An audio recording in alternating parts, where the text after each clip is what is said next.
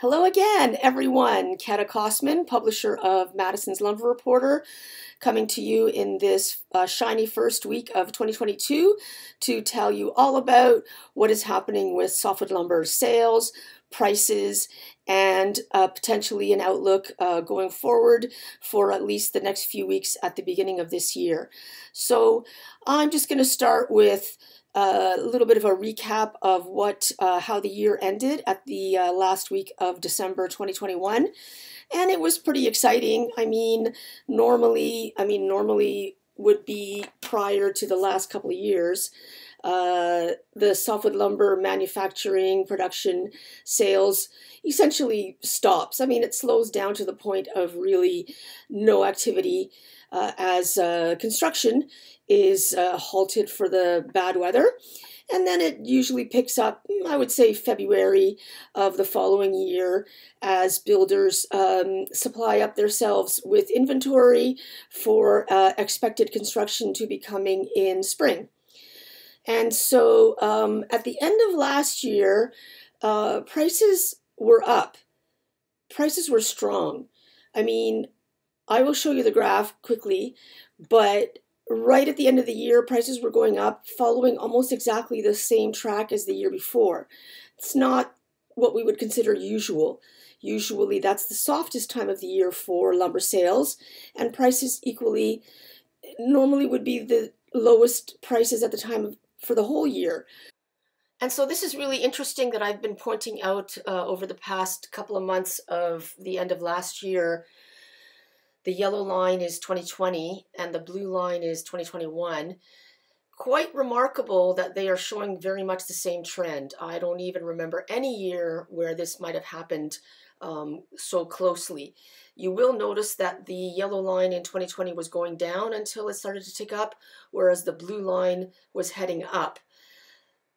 So the circumstances at the end of 2020 and the end of last year were a little bit different, especially in terms of supply coming out of BC with all that bad weather we had and the highways and the rail lines being taken out, which I think did cause a little bit of concern for the buyers in terms of whether they would have availability of wood for the expectation of ordering in January. So part of the reason for that was, ongoing strong demand, as we've been talking about for the past couple of years, but also some production issues in the West, where British Columbia and actually northern Washington State as well had some very significant flooding due to these very epic torrential downpours, which had followed really record-breaking rain. So the ground was already really very soaked and unable to take on any more water. So there was really just flooding absolutely everywhere, washouts of the highways and the rail lines, which sort of did get eventually cleared up or are partially cleared up right now, but it did cause a backlog. There are other transportation issues, just generally speaking, for everyone, not just lumber. So at the end of last year, that was significant and is exactly the same continuing at the beginning of this year. And the other thing that was quite unusual, different for the season, was very strong order files. The sawmills at the end of December were booked into the middle of January for production. And like I said before, normally it wouldn't be like that. Normally a lot of times in the past, the sawmills were calling their customers, hey, I got some sticks in the yard. Maybe you want some studs, take off my hands, these lower grade 2x4s, things like that. Not so this year. The customers were calling and finding often mills did not have supply. Those who hesitated were sad because when they called back, okay, I'll take it at that price that you're quoting me, it was gone. It was sold. So for the year to be ending in a very demand side situation like that is unusual for the time of year, and looks like is continuing nonstop in the beginning of this year. Apart from that, The other thing that was important about how the year ended was that due to these high prices and rising prices, only people who really needed wood were making orders. There was a lot of calling around, checking to see what the prices were, but people who didn't actually, really significantly need the wood at that moment held off on buying in the hopes that the price would go down. So here we are in the first week of January, and I'm going to show you that that price did not go down. So this is a really good table that appears on my dashboard. My subscribers have been able to look at that since this morning. We updated these numbers last night. You can see how the change in the price across those different commodities reflects what is happening in the market. So the benchmark price that I talk about all the time, the Western spruce, popped up $150 or almost 16% this week compared to the last week of 2021 in mid-December. And the other items, you've got your Southern Pine 2x4, Eastern Spruce, studs, Western Spruce, can't build a house without studs, and a specialty item, Douglas Fir 2x4, very valued by architects on the Eastern Seaboard. And then your panel, Canadian Softwood plywood, up quite a bit more. We'll have to see how that goes, but prices are not going to go down.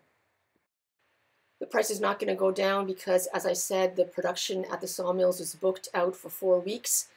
I don't know what the price is going to be in 4 weeks. So at a minimum, the price is not going to go down. Whether it's going to go up anymore, we'll have to wait and see. This is the graph of those same 6 items in that table I just showed you. The first half of the graph looks so flat because that was 2019. And then 2020 started to get really volatile. Pretty big correction down during last year as the phenomenal price increase combined with supply constraints and just an inability of the customer to pay combined, but then up again. And why? Because housing is up.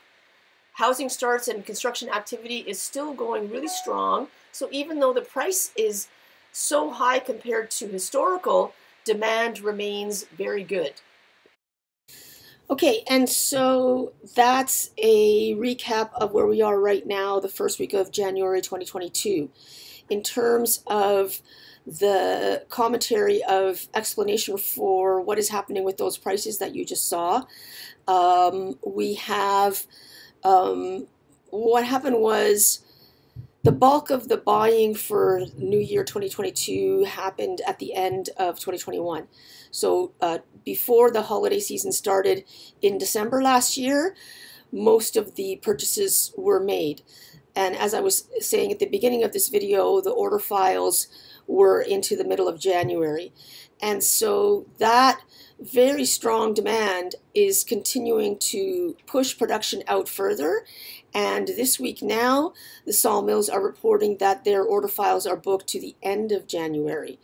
As I just said, usually the demand would be picking up quite a bit in February, and that's when traditionally prices would be rising. So if you are at the end of January, which had 4-week order files, and the annual pickup for demand for the spring construction season is just starting, prices are going to be strong and pick up rather quickly through February. And at the moment we have production constraints at the sawmills. A lot of the reason for that is this harsh weather that we are having in British Columbia. The last week brought Arctic type temperature. I mean, the rest of Canada laughs at us, but it was very cold very quickly. Minus 40 Celsius which is actually minus 40 Fahrenheit in the sawmill country, and that is impeding timber harvest. So that's the feedstock for the sawmills. And if normally a sawmill would build up its log decks before the holidays and already have good log supply now for when this demand that's coming in February. And so it really could be a difficult situation for us here in Vancouver. If there is snow and like really cold, it usually comes around February, and we're having it, we had it over the holidays and now. So the thing is, when, it's not that cold weather is impossible to deal with, but it's when it's not expected. When industry does not expect the sudden snap of cold to come at that time of year, and now at this point cannot bring heavy equipment out into the forest. Roads are a real problem. Trucking has been a problem, regardless, as I said. And so it doesn't look terrible, but what I'm going to say is we know for a fact that prices are not going to go down. So those people who are hesitating to buy because they're thinking this is an unusual time of year for prices to be so high, prices might not go higher. They might not stay as high as, the record-breaking levels that they were in spring of 2021, $1,600 on Western Spruce 2x4. But from the levels that they are right now, there's no reason for them to go down, at least for the next month. And so that's most of the insight that I have right now for this first week of January 2022. I will be making weekly updates as people just really seem to want to know more regularly what I was reporting sort of monthly last year. On my YouTube here, click subscribe to be notified when I make a new video. Click like so other people can get a chance to look at it. But more importantly, if you like the information that I tell you, this is just a very small snapshot of the full data that we report on every week for subscribers. 497 individual softwood lumber and panel commodity prices, and 1,200 word market commentary to explain why those prices have changed. So if you're interested to see a sample of that, what we do, go on my website, madisonsreport.com. There's a link in the caption here. And along the top there is a menu, subscribe. You can fill out a form and we'll send you a sample. And if you like what you see, it's $989 US per year to get 50 updates weekly, every week except the holiday season. And you get that overnight Thursday. So Friday morning, when you turn on your computer, you can log into your dashboard and immediately see all of this information straight from the source to your desktop.